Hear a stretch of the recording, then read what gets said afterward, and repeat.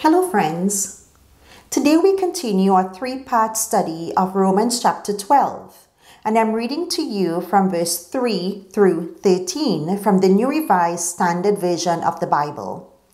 It says, "For by the grace given to me, I say to everyone among you not to think of yourself more highly than you ought to think, but to think with sober judgment, each according to the measure of faith that God has assigned. For as in one body we have many members, and not all the members have the same function, so we who are many are one body in Christ, and individually we are members one of another.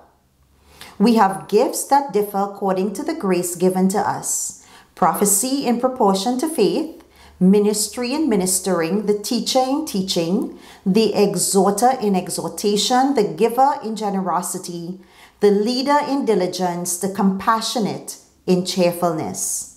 Let love be genuine. Hate what is evil. Hold fast to what is good. Love one another with mutual affection. Outdo one another in showing honor. Do not lag in zeal. Be ardent in spirit. Serve the Lord. Rejoice in hope. Be patient in suffering. Persevere in prayer. Contribute to the needs of the saints. Extend hospitality to strangers."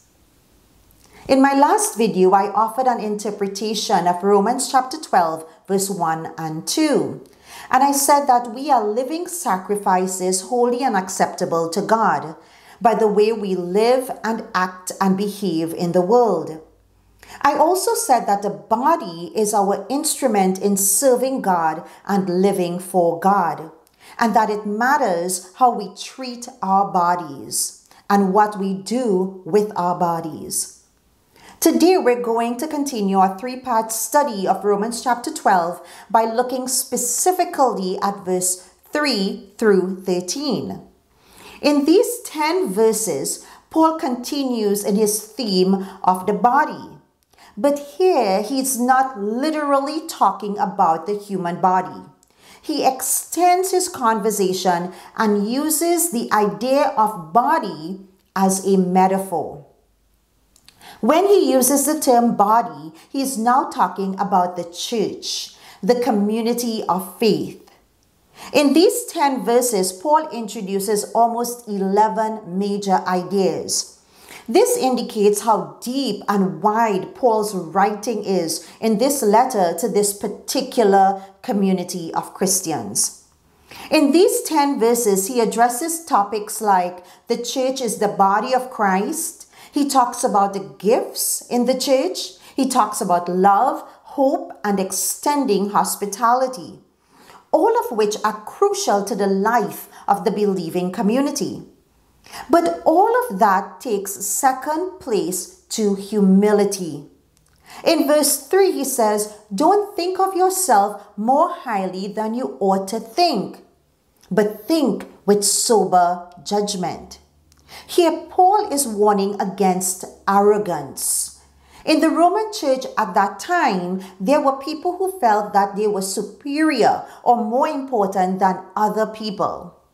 As he launches into this discourse, the theme of humility is in first place so that he can show that humility is foundational in the life of Christians. Humility is a recurring theme in Paul's letters and writings. He talks about humility here in Romans chapter 12, verse 3, but also in 2 Corinthians 10:1, 2 Corinthians 12:21, Philippians 2:1 through 8, Colossians 2:18, Colossians 2:23, then Colossians 3:12, and Ephesians 4:2. And in several other places, he also speaks of humility as one of the cornerstones of the Christian life and Christian attitude.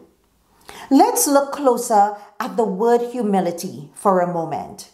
Humility is a noun, and it means having a low estimation of oneself. In Christian thought, being humble means that one should decrease so that the power and work of God can increase. But being humble doesn't mean that one should have low self-esteem. It means that we shouldn't think and act as if we're superior to others. We can be confident and strong, but yet still be humble and kind. Humility is an attitude that we initiate, we choose, placing ourselves in second position so that God always comes first. In Romans 12, Paul directly addresses humility in the context of spiritual gifts. He says that there are people who have these gifts in our community, and they are meant to build up and strengthen the community. Each gift should be celebrated, but that it becomes problematic when one person thinks that their gift is better or more important than another person's gift. When that attitude creeps in, our gifts no longer nourish the community. It actually becomes life-draining for people because we become so focused on ourselves that God gets pushed off on the sidelines. Our gifts come directly from God. It doesn't matter how much we practice or learn. If God isn't at the center of what we do, we will become ineffective.